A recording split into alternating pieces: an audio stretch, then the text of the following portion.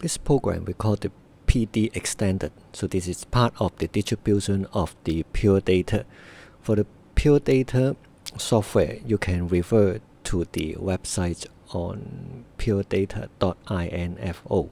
And when you select the download PD, there are a number of distributions where you can download. The PD extended actually contains a number of graphics and other libraries.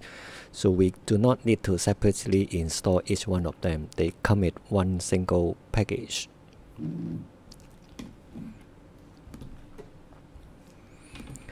The first thing you're going to see is this particular window we call the console window. So actually you have come across this number of messages which tell you which library has been loaded into the software. And when we work on with our program, you actually pay attention to this window, which will tell you the error message or other valuable information you can check for your software. So the next step is we try to create a new program. And in Pure Data, our terminology is called a patch. So each patch is one single piece of program with this blank white window. So you can resize them into whichever form. So before I start, I try to do something which is for the sake of this video recording. I change the size of the font such that you can easily to recognize the command and also those messages on this screen. Like other software, you have to save your file, and the file in the Pure Data come with the name or extension PD. So for today's in this Hello World exercise, we have our lesson number 1.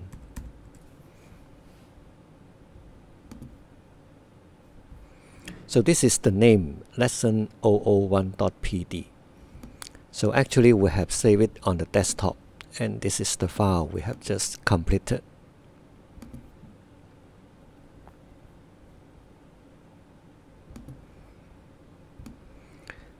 In this blank window, we are going to create a lot of those boxes, and all those boxes are the basic component of our Pure Data patch. And we'll use those connections between the boxes to create the logic of the software. So everything we go through this menu bar put. So we have objects. And for example, I do a very simple one, is an addition. And we also have message. For the message box, you can type in any form of message, like the piece of text or a number. And we also have something which tailor for calculation or computation. This is the number box. So other than those components, we also have a number of other strings material. So one of them we're going to use, for example, is called a toggle. Actually, they come in within the member of the graphical user interface. So this one is actually a button. So we're going to see how it works later. And if you think that this one is a little bit too small for your display, you can actually use right click and properties to change the size of this button. We'll come back with other parameters later. So this is a toggle box, and we can also have something called a band, which is also a button but with different behavior. So again, we can change the property and make it a bigger one, or you can change the color of this button.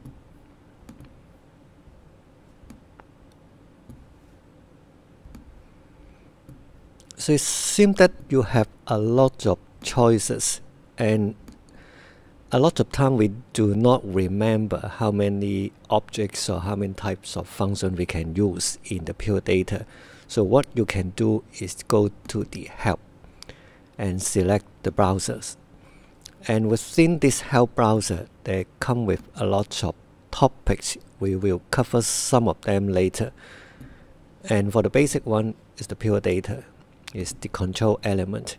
You can see something like this one by double click on any one of the items.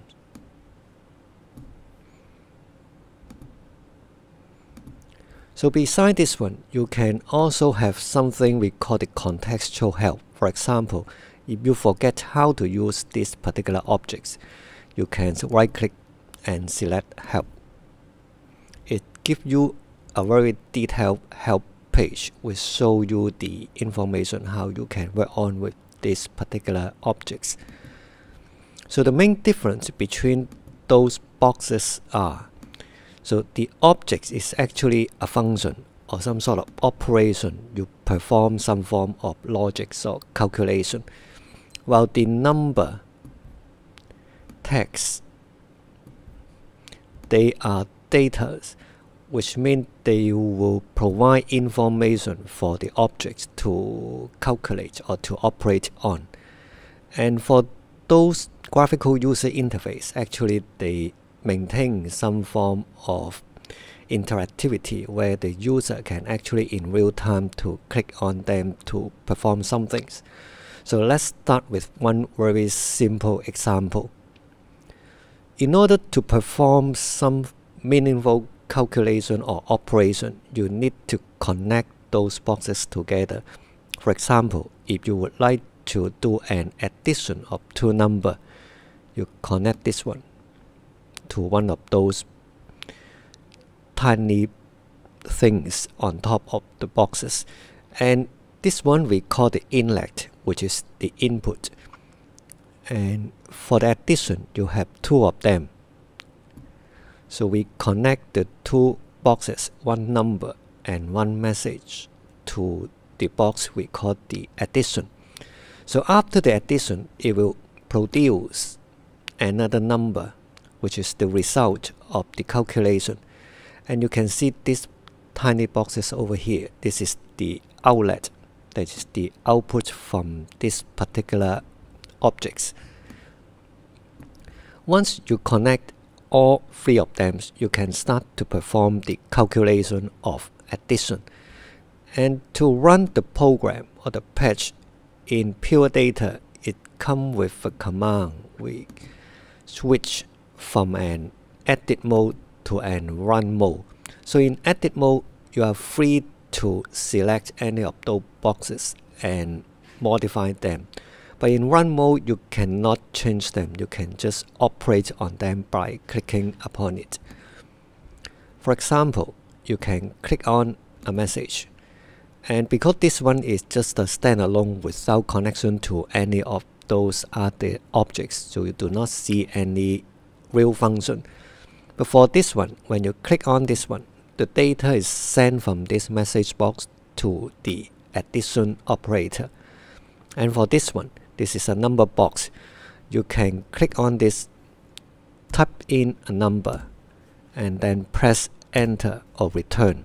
It will perform the calculation immediately for you. So you can see the change of this number box. And another way to modify the number within the number box is you can click on the box and drag your mouse upward or downward, which will increase the number by 1 or decrease the number by 1, depending on the direction of your movement of your mouse.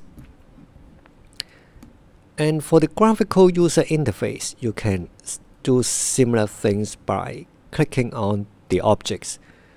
This is a bank, which whenever you click on it, it will send out a signal. We will explain later. And this is a toggle box, which is similar to an electric switch in the wall, where you can click on to open something and then click off to close it again.